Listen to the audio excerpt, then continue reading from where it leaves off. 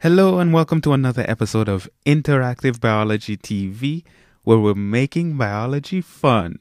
My name is Leslie Samuel, and in this episode, episode 63, we're going to take a step back and we're going to talk about the divisions of the nervous system.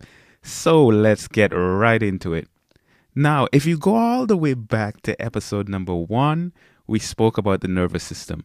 And we said that the nervous system is basically the control center of the body. And what we're going to do is we're going to take this and we're going to look at the different divisions within the nervous system.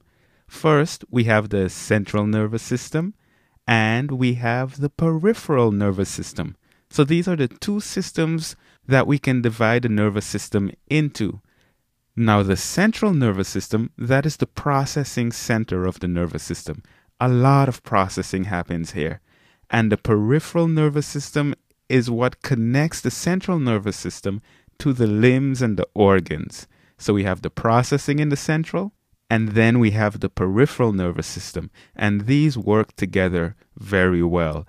Now let's take the central nervous system and divide that. That can be divided into the brain and the spinal cord. Now, the brain, that's the center of the nervous system. This is where most of the processing is happening. This is the part that's found within the skull. And this is where things like thought and emotion, coordinating the body's activities, all of that stuff happens in the brain. And then, of course, we have the spinal cord. And the spinal cord sends signals to and from the brain, to and from the rest of the body. So it's connecting the brain to the rest of the body, basically. Sensory signals come into the spinal cord and motor signals go out from the spinal cord. And we're going to talk about those as we deal with the peripheral nervous system. So let's head on over there right now.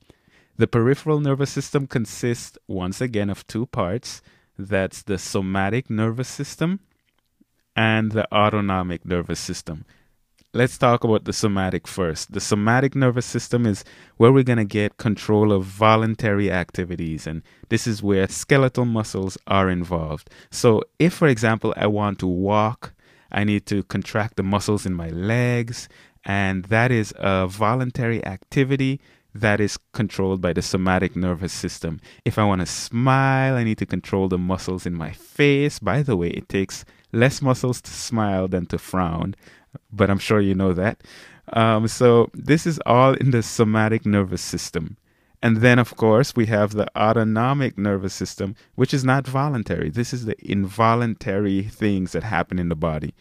So it controls visceral functions like heart rate, respiration rate, digestion. Those things you don't need to think about. They just happen. They are involuntary.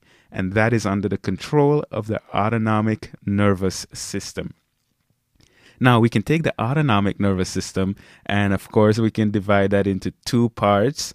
We have the sympathetic nervous system and the parasympathetic nervous system. Now, the sympathetic nervous system, that is involved in the fight or flight response. So it's what happens to your body when your body is under stress. Things like increasing your heart rate and respiration rate.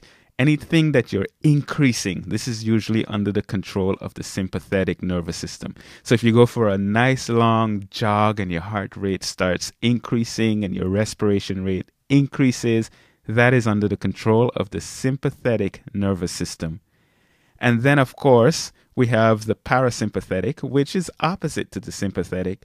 And this is involved during rest and digest activities. So it's the opposite of under stress. It's when there's rest, you're slowing things down, you're relaxing. That is more parasympathetic. And these are both under the autonomic nervous system. So there we have it. Those are the divisions of the nervous system. I hope that was clear to you. That's pretty much all I want to cover in this video. As usual, I want to invite you to visit the website. You know it. It's at interactive-biology.com. And there you can get other biology videos and resources to help make biology fun. This is Leslie Samuel, and I'll see you in the next one.